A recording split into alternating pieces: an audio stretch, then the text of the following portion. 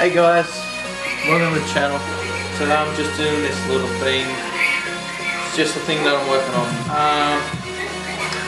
Today I'm going to just show you my drone real quick. I'll tell you the good things about it and the bad things about it. Alright, this is it. Pretty much, got a camera located here on the side, underneath here, where my finger is. It is where, what do you call it, you check your SD card. I apologise about the music in the background,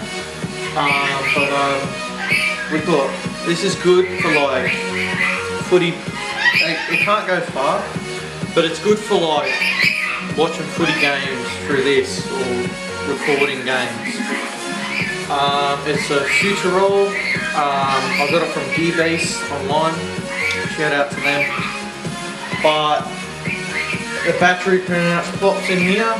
You have your remote, and then these are your lights. So you got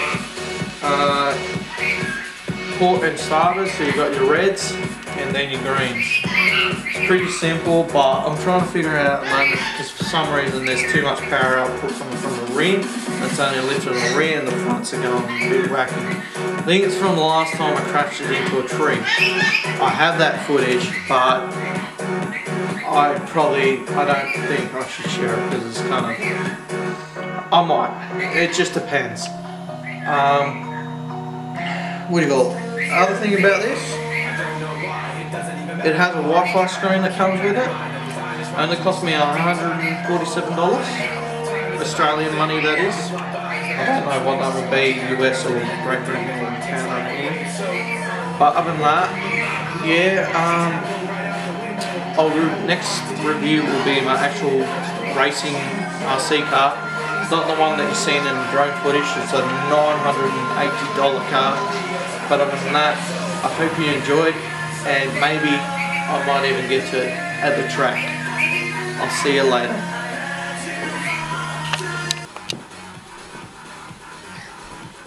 Hello YouTube, my name is Parkboy. Welcome to the channel. This is another review thing.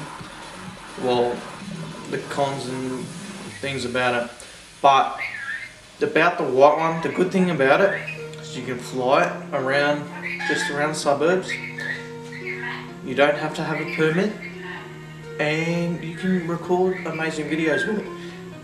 The bad things are you can't go 2 kilometers. It's only like a 500-meter drone. What else? Video quality, watching it live is a bit iffy sometimes because it's got an aerial and it interferes with each other.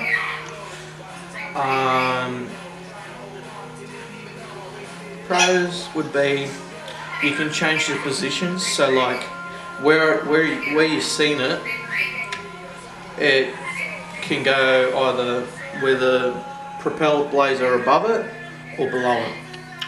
Another review today will be this palm drone. It's a very tiny drone. Don't know if it'll focus in or not. I'm not sure. But this drone legit cost me $24 on Gearbase again. Shout out to them. Good things about this, you can fly it absolutely anywhere. Like you could fly it in your own room, the toilet, the bathroom, you name it. You can't, I haven't tried flying it outside. I'm probably not going to because it's that tiny. Bad things about it, it doesn't have a camera, and the battery doesn't last as long as you think it would. It is a long-standing battery, I gotta say. It's about 15-minute battery. But, you know, for something, it's small, it does do its justice, and I got my money's worth out of it. And yeah, I hope you enjoyed this little shenanigan thing that I'm just thinking of. I'm just trying to pull views here. But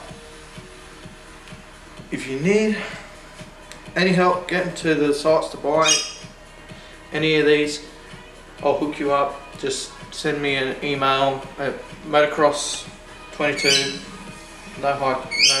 all lower caps, at outlook.com. All lower caps, guys. So just write me an email or even search me up on Facebook. My name's Hayden Clough, as you probably know. But other than that, I hope you enjoyed this little shenanigan thing, and don't forget to leave a like and subscribe and hit that little blue bell icon till it just shows you notifications via email and YouTube. But other than that, peace.